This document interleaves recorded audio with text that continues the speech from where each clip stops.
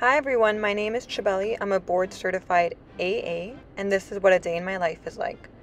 Every day I aim to be up at least 2 hours before my case starts, so that's usually from 5 to 6 a.m., and it's one of the quietest times in my day. The quietness helps get me mentally ready for the day. Working in anesthesia and surgery is a fast-paced environment and my adrenaline gets going, so I make sure to drink my coffee and eat every morning before leaving. My job is great about breaks, but in case I don't get one until very late, I make sure I have the energy for the day. Good morning everyone, I'm Chabeli, I'm a CAA, and I wanted to show a day in my life. I'm currently orienting for this very special team in my hospital, so I won't necessarily be showing as many details regarding what I'm doing today specifically. I will be showing a general overview of why it's so interesting and so special. I'm really excited to join this team, and I think it's great to always challenge yourself. That's kind of what I wanted in a job, and that's why I'm really excited. Now I want to do a good job and impress people and continue to learn and things, so I want to do a good job today. But I will be explaining what a day-to-day might look like for me. A lot of breaks, my own kind of cases, certain kind of drugs that I might be choosing. So if you're interested in any of that, keep on watching and like, comment, and subscribe. Otherwise, have a great day.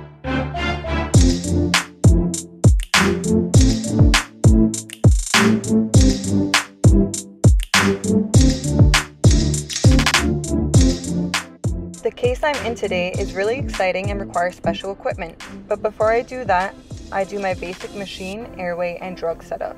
A quick way to remember the essentials is Miss Maids. This case is particularly different because there will only be one lung getting oxygen and ventilated, while the surgical team works on the second lung. The airway is designed to be able to ventilate one lung while the other lung is deflated and operated on. In the room, I have two more additional pieces of equipment. I have a glide scope as a backup in case it's difficult to place the breathing tube. The glide scope has a small camera attached at the end to be able to see the vocal cords and verify correct placement of the breathing tube. To verify that this particular breathing tube is in the correct place and isolating one lung, there's a small camera that is placed into the breathing tube before the procedure starts. This is a bronchoscope.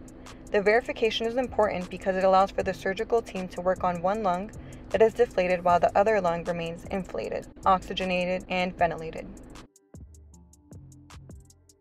The drugs will also be slightly different to accommodate for the needs of the patient and surgery.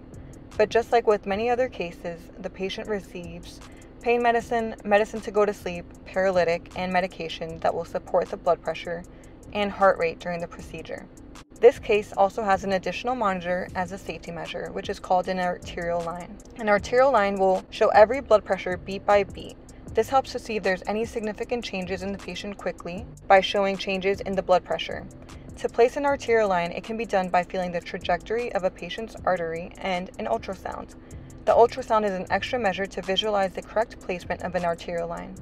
The ultrasound is able to show layers of the skin, muscle, organs, nerves, veins, arteries, and blood flow. The black circle on this screen represents the artery. It's pulsating and non-compressible. When the arterial catheter is placed, it will also show on the screen, and the ultrasound will be used to verify correct placement. I enjoy many case types, but I really enjoy a case like this that incorporates a lot of different techniques and has special anesthetic considerations. Once everything in the room is set up, I meet the patient and do a pre-op interview.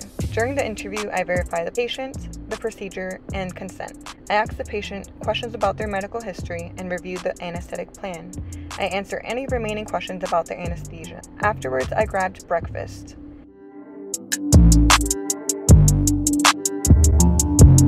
Since I was in the flip room, while I was waiting for my case to start, I gave breaks. Then I drew up the medications for the procedure, and my patient rolled back into the room.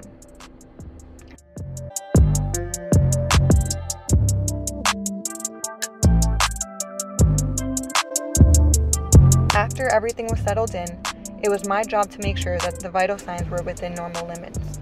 I also made sure the charting was caught up, and then I had a lunch break about halfway through the case.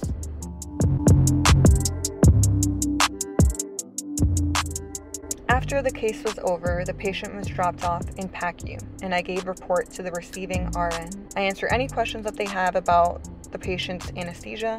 After I was finished with the case, it was close to the end of my shift.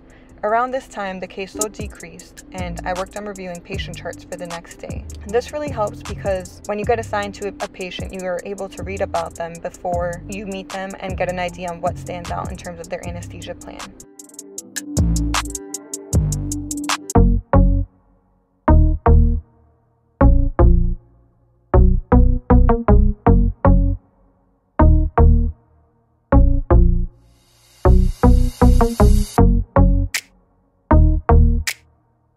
So it's almost 7 o'clock, so I'm gonna make some dinner. My boyfriend is honestly the better chef of us two, and he almost always cooks, but he's been away in New York City, so right now I'm gonna make dinner for the two of us, and hopefully when he gets off the plane and comes home, he'll have a nice cooked dinner, which is not the normal thing he usually makes. Overall, it was just a great day. Again, I really hope that this video is encouraging people to look into the field, because I think it is honestly such a great field. It's not as widely known, and I wish that I knew about it sooner, and I wish that there was just more access to this kind of information on different career paths in general. That's what I'm trying to do here, and I hope that this has helped you, and if it has, try to support the channel by subscribing, and of course, let me know anything you want to see more of. Otherwise, I'll see you next week, and have a great week, everyone. See ya.